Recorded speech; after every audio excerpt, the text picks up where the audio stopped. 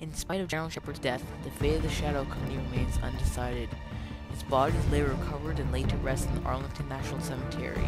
Captains Jonathan Price and Still MacTavish Nikolai are labeled as international fugitive for war crimes and go into hiding in Himachal Pradesh, India. Vladimir Makarov goes into hiding as well, along with his terrorist cell, the Inner Circle. The heavy thumping of the road as the little bird roars as the wind beats down against Soap's ears. Price and Nikolai lay Soap onto a stretcher and rush him into the monastery in Himachal Pradesh, India. Price urges the doctor to begin operating on Soap as soon as possible. Soap's blood spills on the floor and the doctor prepares to resuscitate him. Price warns Nikolai and his loyalists of Makarov's terrorist cell, the Inner Circle, coming to eliminate the remains of the Task Force 141, and Nikolai's loyalists. Nikolai hastily introduces the next Betsnaz specialist, a Nikolai's command named Yuri. Just soon, an ultra-nationalist gunship crashes in the hospital and reveals the battle being Mountaintop Village. Yuri and his loyalists push back the heavily armed ultra-nationalists in the village, where they view mass killings of Indian civilians. After heavy fighting through the village, Price and Yuri arrived in an unmanned ground vehicle with thick arm plating, 20mm minigun, and grenade launcher. Yuri mans controls and pulls out a garage. The UGV starts to mount the ultra-nationalists. Bullets tear through them, and grenades wear out their ranks in seconds. Choppers appear to gun down the UGV, however they fail and take flak as they are gunned down by Yuri. The UGV then protects a support chopper as Nikolai and Price carry Soap into the chopper. An ultra-nationalist Reaper drone destroys the UGV, forcing Yuri to run to the chopper while avoiding missile strikes from Reaper drone. The Reaper then wrecks a bridge that Yuri crosses, making him fall down a slippery slope as the Reaper attempts to kill him by destroying a cliffside house. Yuri falls into the river and swims to land as Nikolai picks him up with Soap and Price.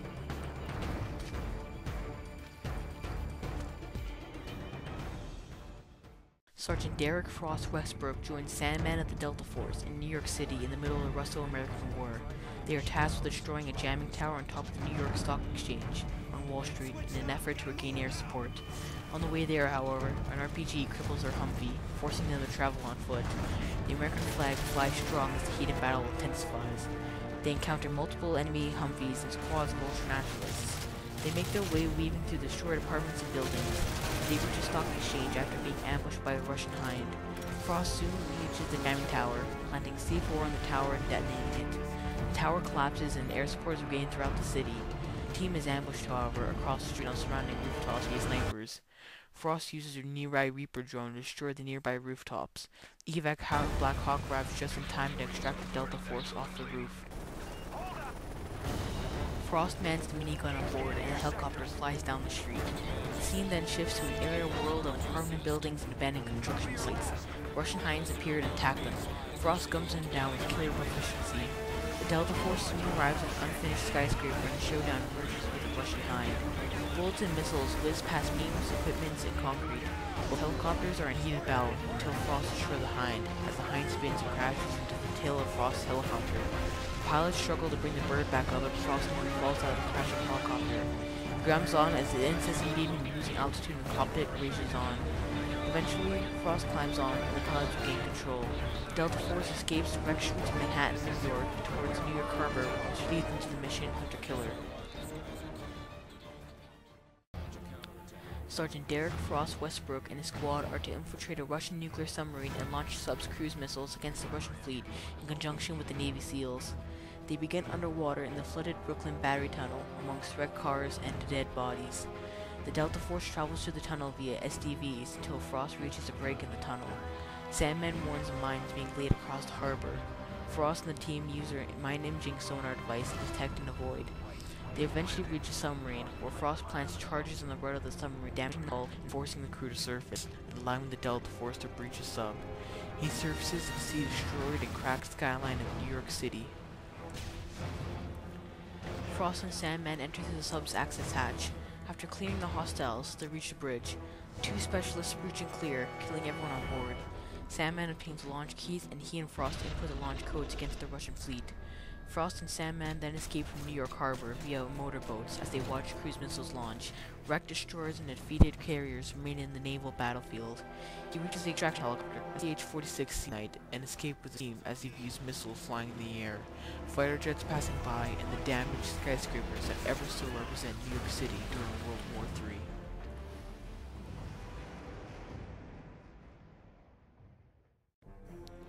The slight hum of the fighter jets set the tone as we view Andrei Kharkov, an FSO agent, escort the Russian president, Boris Vorshevsky, down a government plane, transporting Russian delegates to a peace meeting in Hamburg, Germany, with the United States. Vorshevsky meets with his daughter, Elena Vorshevsky, and talks about peace with the United States. They walk into a conference room with major Russian officials about the peace treaty. The president argues with Vasily about the treaty, but they are cut short when shots are fired below deck and inner circle insurgents attempt to capture the president. Kharkov and his commanding officer, Leonid Budovkin, eliminate the insurgents and heads below deck to get the president to the safe room. The plane shifts incredibly, throwing both factions off balance. When they head downstairs, however, the plane enters a higher altitude, turning the battle into a zero-gravity state. Kharkov fires on the flying enemies with brutality. The plane then dives, attempting to make an emergency landing in Russia, bringing normal gravity back. Kharkov and his allies reach cargo hold, where they reunite Elena Vorshevsky and her father. The escort team moves forward towards the economy class, where they push back the remaining forces. Kharkov is then pinned in the passenger seats, where he views a plane crash and fire, ripping through thick snow forests, destroying the local airport, and Kharkov falls conscious. Kharkov gathers his senses and continues to escort the president to the evac chopper, eliminating inner circle assault vehicles and squads.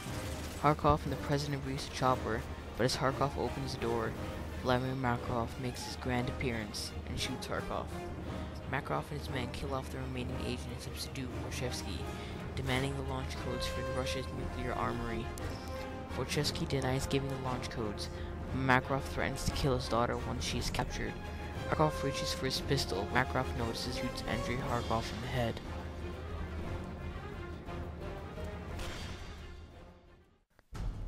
Yuri, Price, and Soap discover mysterious trades between the African militia and the shipping corporation, Fragata, and Vladimir Makarov.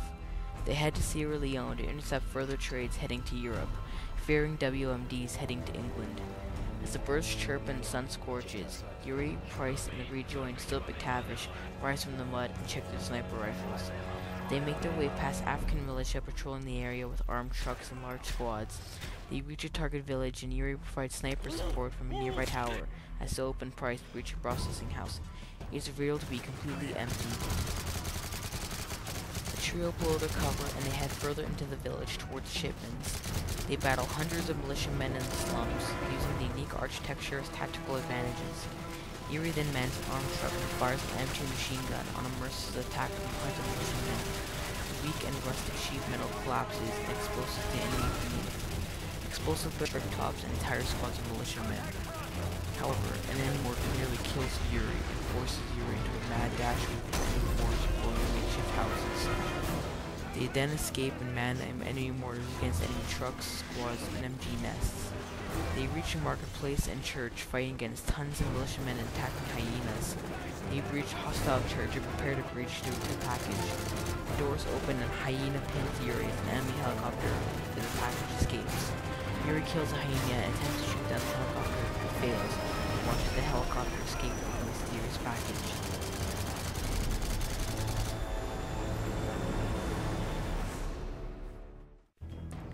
Meanwhile, we switch to Sergeant Marcus Burns of the SAS in London, England. He joins Sergeant Walcroft and his teammates to infiltrate a dockyard facility. A UAV scans the dock and sets a target for the SAS. It locates trucks labeled Charity Worldwide carrying suspicious packages. They reach the trucks, but the cover's blown and the SS team go on action. The SS team later learns the package is gone. They follow the retreating shipping workers from warehouses to construction sites, where support helicopters provide strafing runs, eliminating enemies and destroying the surrounding environments. They approach or break into construction sites for London Underground. A runaway squad takes the truck and escapes during the firefight. They take trucks and give high-speed chase to the escape truck. Sergeant Burns enters the dark old transit tubes in London Underground and finds a Russian truck with a high-priority package. Out of nowhere, a transit train enters the rail and fires on your team. The drivers of both SES trucks travel swiftly as they desperately try to avoid the opposite trains. They pass through civilian-occupied stations and then enter open-air tracks to support helicopters flying on the hostile metro train. His squad mates attempt to take out the train driver, but they swerve into the train. The train leaves and completely goes off the track. The train flies in the air with destructive beauty. Barnes' truck shifts his balance and hits the ground, knocking out Burns. Burns awakes and views the aftermath of the subterranean crash. He finds Walcroft amongst the wreckage. Walcroft then takes Burns, the last remaining member of his squad, to the train station, eliminating hostiles within the tunnels and shops. As Walcroft and Burns exit the station towards the surface, the busy street of Downing Street emerges as police barricade civilians and the SAS prepare roadblock. The Charity Worldwide truck drives down towards the roadblock, and the SAS guns the truck down to the ground. Minutes later, all the Charity Worldwide trucks stationed in Europe pull up civilian Senate code, releasing chemical gas throughout Europe.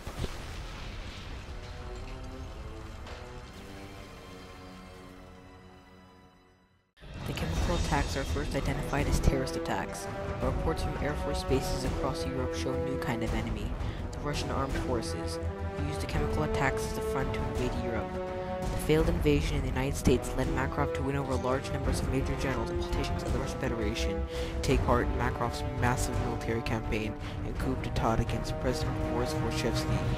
Vladimir Makarov had revitalized Russia's war spirit that the death of the United States is still justified, and makes Russia believe that the Gorbachev proposed peace treaty is an act against the people of Russia. Sergeant Derek Frost Westbrook views the devastation of World War III and Black Hawk in an all-out search and rescue mission for the Vice President of the United States, codenamed Goalpost, and a counterattack on the Russian forces occupying Hamburg, Germany, via Beach Landing, armed with amphibious transport vehicles, escort aircraft, and Black Hawks lead the counterattack on Russian forces. The carnage multiplies as thousands of bullets rain down on both factions and tank shells pierce the air. The tank convoy encounters the apartment building separating the Americans from the Vice President. The tank gunner is killed by a sniper, forcing Frost to man the minigun. The tank convoy enters the parking garage, encountering multiple squads of ultranationalists and automatic. Frost rains down explosive rounds on the enemies below him. The tanks run through offices and over cars to ramp and fire guns in the garage. The weight of the two tanks is too much for them, coming more beneath Frost's tank, crashing down 4 floors. The cars above crash down the tank, pushing the tank's electronics.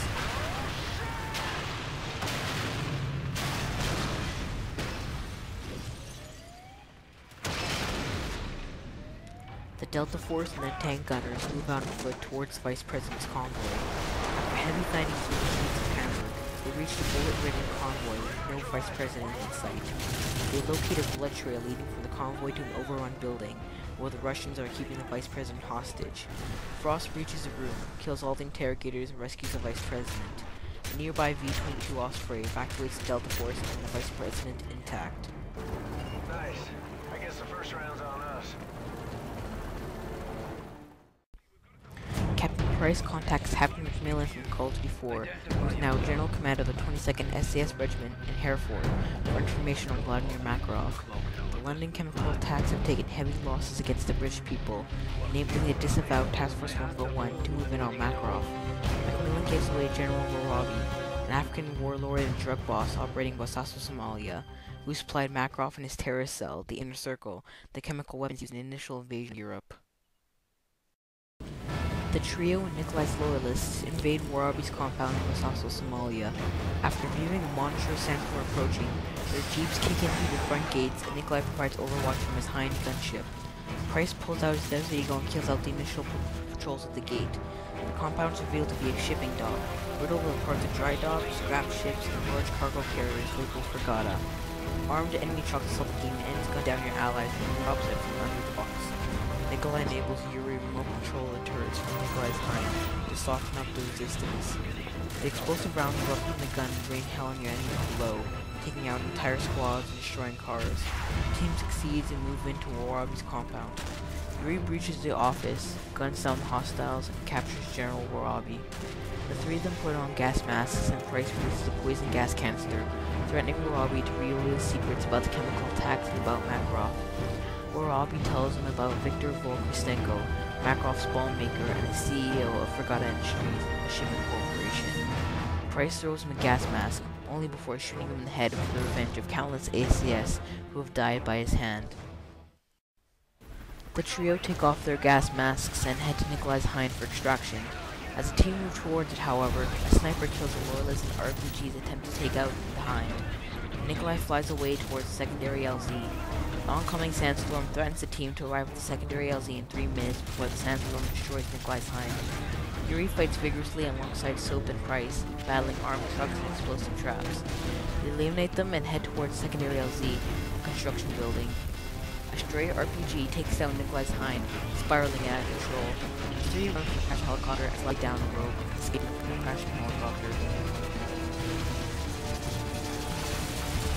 Sandstorm overwhelms both factions. The team avoids huge masses of militia heading towards Nikolai in the harsh storm. They reach the crash site and carry the injured Nikolai towards jeeps. They jump on with Nikolai and escape from Sasso, Somalia.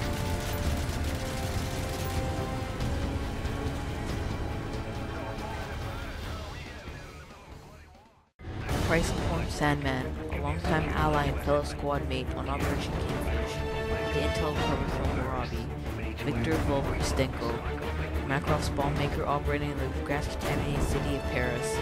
The GIGN, Special Forces of France, was heavily affected by the chemical attacks, killing off nearly all of its operators at the headquarters in Satori. They also give a tip to the Delta Force, revealing Volk's location Montmartre Hill, within heavy Russian territory.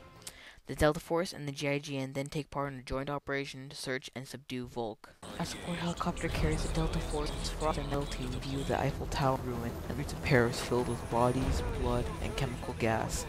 The helicopter lands on the roof of an apartment building, still dirty from the chemical attacks. The Delta Force makes radio contact with the downed GIGN squad in heavy Russian territory. The Delta Force moves down towards ground level, where they are attacked from a local bookstore. Frost moves in and takes down the ultranationalists at the bookstore, where they meet up with the GIGN and their officer, Saber. They make their way through the destroyed streets of Montmartre Hill, finding buildings burned from artillery and eliminating the Russian forces. The Delta Force then has access to an orbiting AC-130 via smoke grenades. Frost uses them on the enemy and heavy artillery shells gun down the opposition. They make their way to a manhole where they enter the catacombs of Paris. When they reach the bottom, they confirm the clean air and take off their gas masks. A single light from Saber paves the way through the sewers and passageways. They soon reach a large burial site, which marks the entrance hall's hideout. The team is then ambushed, and they locate Volk running from the battle. They kill the defending Russians and follow Volk up to the basement levels of an office building. They enter from a world of grime to the beautiful streets of Paris, where they find Volk escaping in a sports car. The GIGN provide covering fire from the ultranationalists, while the Delta Force gets in a nearby GIGN van to chase down Volk. They narrowly avoid attack with gunships and armed trucks, protecting Volk. The truck swerves from tanks firing shells at them, just barely missing them. Frost fires upon the ultranationalists in return. They finally catch up with Volk, where they disable the car and smash it into a shipping crate. Sandman captures Volk from the wreckage and calls for an immediate extraction from Paris. Frost and his team approach a V-22 Osprey aircraft, tasked with extracting the Delta Force and Volk out of Paris. However, an RPG takes on the aircraft and crashes through countless cars and tears up the road, nearly killing Frost. We switch from an AC-130 TV operator, who guns down the oncoming helicopters, dropping troops, tanks, and mobile command centers surrounding the Delta Force at a large roundabout. The heavy artillery shells drop down the ultranationalists until American fighter jets do a precision airstrike over the roundabout, killing the Russians on sight. The Delta Force moves to the street until they're pinned down in an embassy, where the AC-130 is under fire from enemy fighter jets, disabling air support temporarily. The AC-130 then covers the Delta Force as they make their way to assault Humvees heading towards the extraction zone near the Eiffel Tower. The AC-130 takes down armed trucks and tanks attacking the Delta Force through wrecked buildings until they reach the Seine River, where two gunships fire upon the Delta Force. Artillery shells take the gunships and the Humvees continue on the road until one of them crashes onto the Ponte Morena, the bridge across from the famous, wrecked, but still standing Eiffel Tower. The bridge is littered with wrecked cars, broken roads, and burning fires. The AC-130 fires heavy artillery shells at a tank on the bridge. Frost then exits the Humvee, equips an F&J 148 Javelin, and fires missiles at two tanks firing upon the Delta Force. The tanks explode and the Delta Force moves up, firing at the ultranationalists until they reach the roadblock at the middle of the bridge. Frost uses smoke grenades from the AC-130 at the ultranationalists, and he fires endlessly at countless enemy soldiers dropping in from helicopters. Sandman calls in a massive ordnance airstrike at the other end of the bridge, taking out the horde of ultranationalists, but weakening the already damaged Eiffel Tower, bringing down the Iron Lady down to the Seine River. Black Hawks and Little Birds arrive to extract the Delta Force with Volk out of Russian territory and out of Paris.